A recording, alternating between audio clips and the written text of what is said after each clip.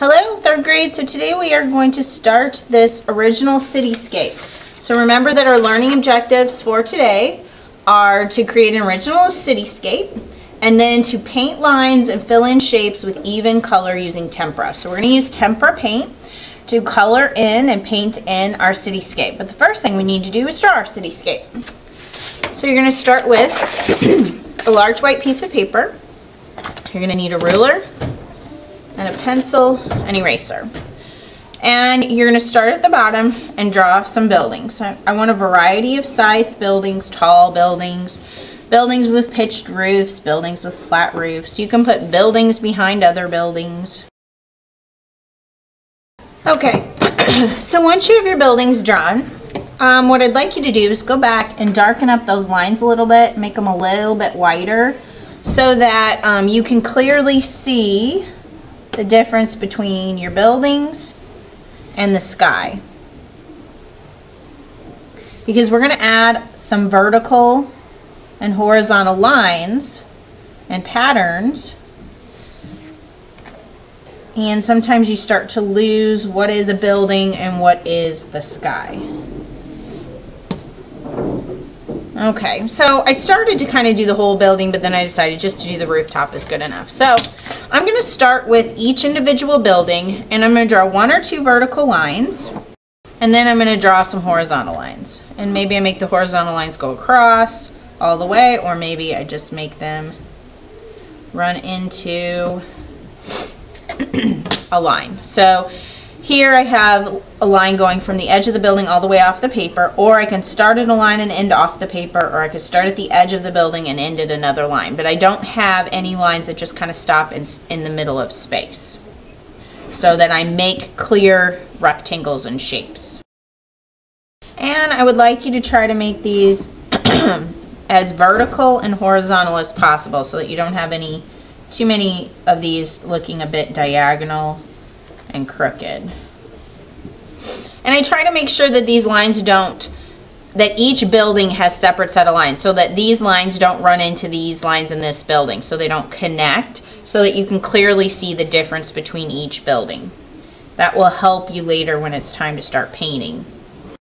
Okay, and then you need to add some lines in your sky. So I'm going to start with vertical lines.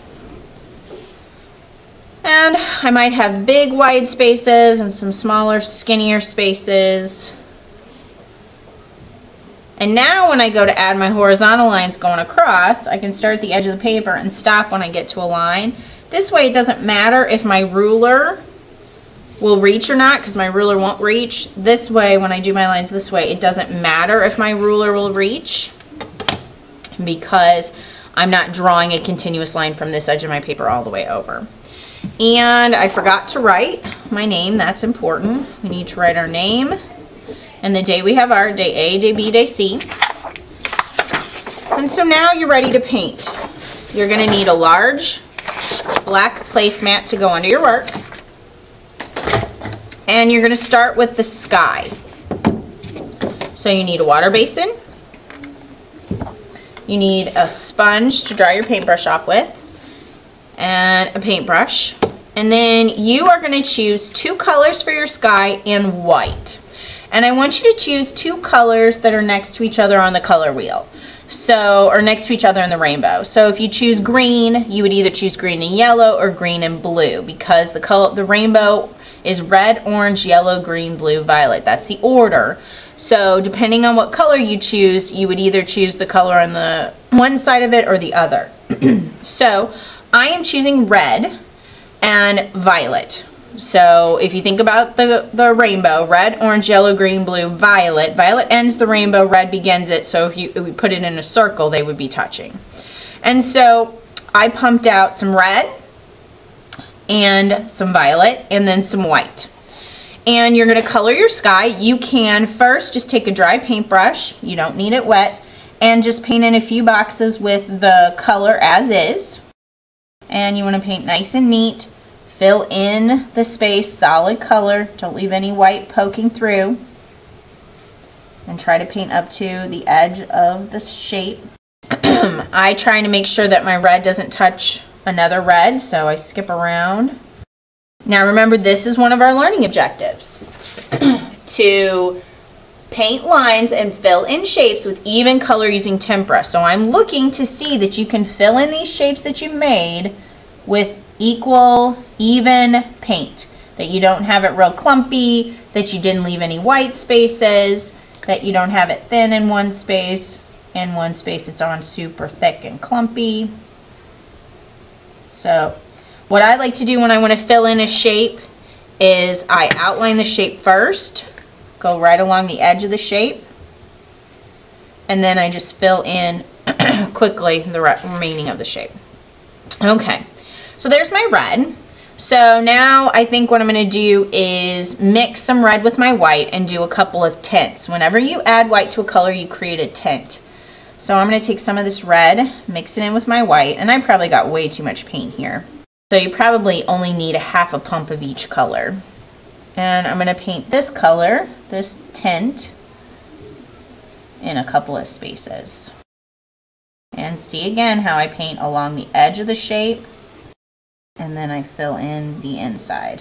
Getting these corners can get a little tricky, so just do the best that you can. And so now I'm filling in the inside of that. Now you can always make more than one tint. So this is a pink color, it's kind of a dark pink. I could just add more white to this pink color and get a lighter tint. So depending on how much white you add to your color or how much color you add to your white will give you different values of a color. So you can see this pink is much lighter than the first pink that I used. So again, filling in solid shapes. So I go along the edge of the shape with my paintbrush. If I want a small, delicate area, then I keep my paintbrush up on its tiptoes like this. If I have a wider area to fill in, then I can press down with my paintbrush and get a wider line. I always keep my paintbrush up on its tiptoes when I'm doing the corner of a shape. And then now I'm just going to fill in that solid shape. Okay, so this is probably enough painted with the red. So remember, I want to use some of my other color. And by us choosing two colors, you can mix the two colors together and get a third color. So I'm going to take my paintbrush, use the teeth at the bottom of the water basin to get it completely clean. So I rub it back and forth. I need to dry it off on the sponge. When I pull it across the sponge like this, if paint comes out of it, then I know it's not rinsed off all the way and I put it back in the water. But I've done a good job of rinsing this paintbrush off. If you get any paint on the metal part, you can just kind of spin it around on the sponge to get that off. So remember I said you can mix the two colors together. So I can mix the red and the violet together to get a red-violet color that I could paint in some of the sky too. Okay, and so this square isn't completely colored in, so I'm going to come through. Oops, I've got a little bit. Come through. I'm not going to try to press down too hard so that I can get those little areas there. And then I have little corners to get. Okay, and then I could add some white to this color and get a different tint. So I'm going to take some of this white here, mix it around in the red violet, trying not to add any more red or violet to this color, and paint this in. Now when your paintbrush gets filled with paint, it gets really thick. It kind of blows up like a balloon almost. So you need to be careful. If it's too thick to work with, you can always pull it across the edge of your plate and get some of that paint out of there. So now I'm ready to rinse this paintbrush off, and now I'm going to use purple, and purple mixed with white, make another tint of a new color for these rest of these boxes. Now by having this dark outline at the top of my city, I can clearly see what are my buildings, what's my city, and what's the sky. So I don't accidentally paint the top of a building as part of my sky color, because we don't want our buildings to be the same color as our sky, so that we can clearly tell the difference. Okay, and then I have one box left over for my sky, so I'm going to add a little bit of white to my purple to create a tint. Okay, so now I'm finished, and I used two colors, red and violet, which are next to each other on the color wheel, and then I did some tints. On this paper, I did turquoise, blue and turquoise together, and I added some tints and I got the sky color that way. And then I have one here where I used yellow and orange. They're next to each other on the color wheel, and some tints and shades for the sky there. So now I need to rinse my paintbrush off. I'll need to rinse this plate off. So you'll put it under the water, and I'll show you how to run it under the water and rinse all this paint off. See, this is way too much paint. You should really only get a half a pump of each color because this is so wasteful. I'm going to be washing all this extra paint down the sink. And what I did was a pump of each color. I did a full pump. You should only do a half a pump. Now for the buildings, you're going to do each building with one color plus white. So you're going to mix a variety of tints and shades. So I'm going to start with red and blue. Oops, you know what? I can't use red on my buildings because I already have it in the sky. So that's a mistake. I shouldn't have pumped red. So hopefully you don't make that mistake. So I'm going to start with this building since I'm right-handed and work my way across. And I'm going to start with blue. And you're just going to take the color as is and paint some of the squares blue, just like I did in the sky. In the sky I painted some red and some purple, just that color as is, and then I mixed white with the red and painted a couple. Then I mixed a little bit more white with that pinkish color, that tint, and made a new tint and colored that. And then with the purple I mixed a tint to color that in. So you're going to mix with each building, you're going to paint the color as is, the one color, and then you're going to mix at least maybe 2 tints of that color. And again, you got to color in the shape nice and solid. I just did a really bad job of coloring in this rectangle.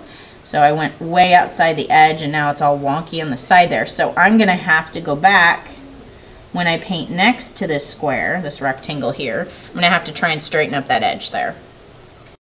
Okay, so now I'm going to mix up some tints. So I'm going to add a little bit of white to this blue and get a darker tint because it has less white in it. And I'm going to paint some of my boxes with this darker tint, which is still a light blue, but not as light as it could be because it has less white in it.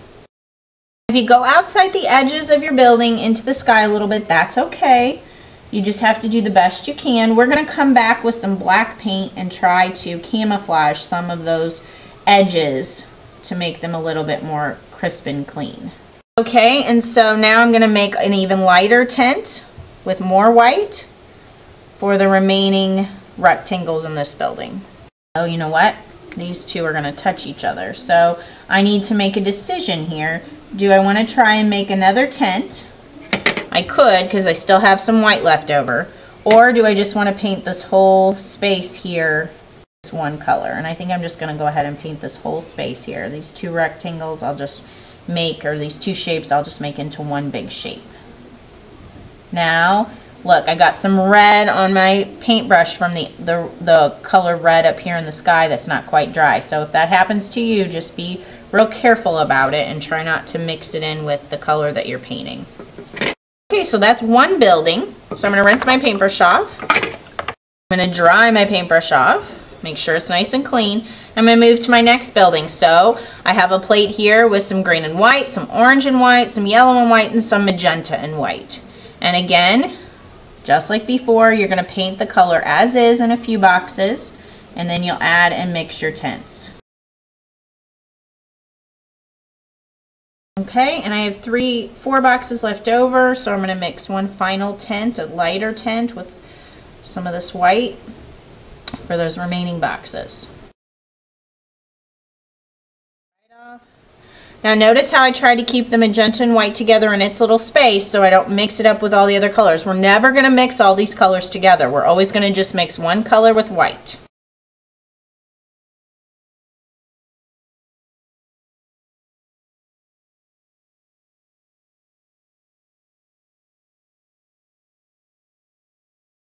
Please notice I did not rinse my paintbrush off between each of these colors. I only rinsed my paintbrush off when I was done with the building. When I was done with blue, I rinsed my paintbrush off when I moved to magenta. When I was done with magenta, I rinsed my paintbrush off when I moved to yellow. When I was done with yellow, I rinsed my paintbrush off when I moved to orange. When I was done with orange, I rinsed my paintbrush off, I dried it off, and now I'm going to do my final building, which is green. You do not need to rinse your paintbrush off when you're mixing white in with your color.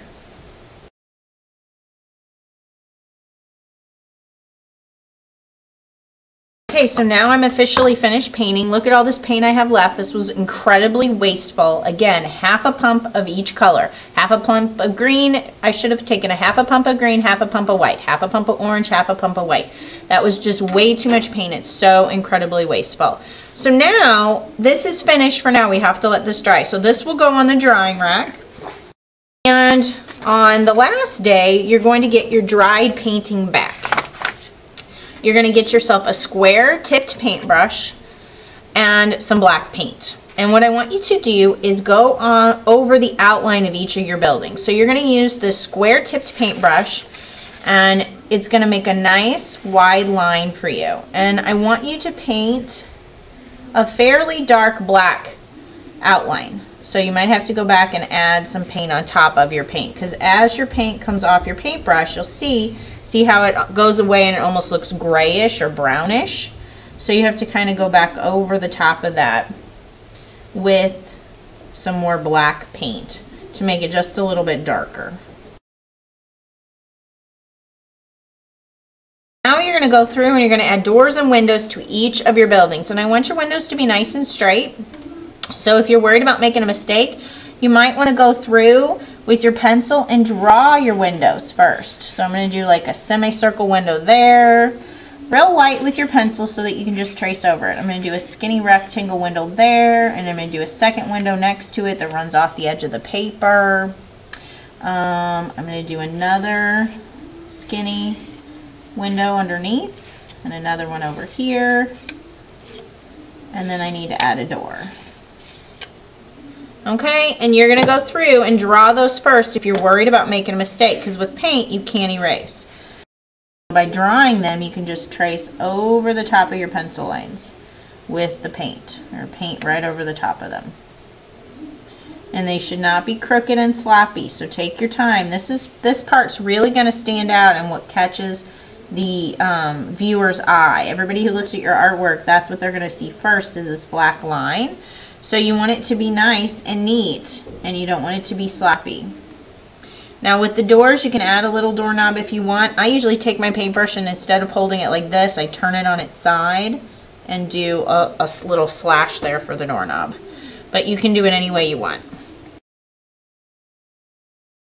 Notice how my windows are lined up, side to side and up and down. I don't have one here and then one over here that's crooked. They all line up in neat rows and columns. All the same size. I don't have one that's a lot smaller than another window. So that's why you should probably draw your windows first. That way you don't make that mistake when you're painting. Buildings that are on the edge of your paper, you might only see part of something. So you can see I only see part of my windows here. Here I only see part of my door. I'm going to add part of another row of windows. And finally, the last thing you're going to do is you can add something to your sky. If you want to add clouds in the sky, if you want to add a sun, a circle sun, or some birds in the sky, you can. But you're going to add those neatly with the black paint too. And I don't want any circles with stick suns. You could do a moon. If you did a nighttime scene, you could do a moon in the sky and do a semicircle or a crescent moon. And again, you might want to draw these with your pencil first before you just jump in and paint them. And that way you're less likely to make a mistake. You could add little V birds if you want, but make sure they're nice and neat, filling in the sky as much as you'd like. And then you're going to put this on the drying rack and you'll rinse out your paintbrush and your black paint. Good job, third grade.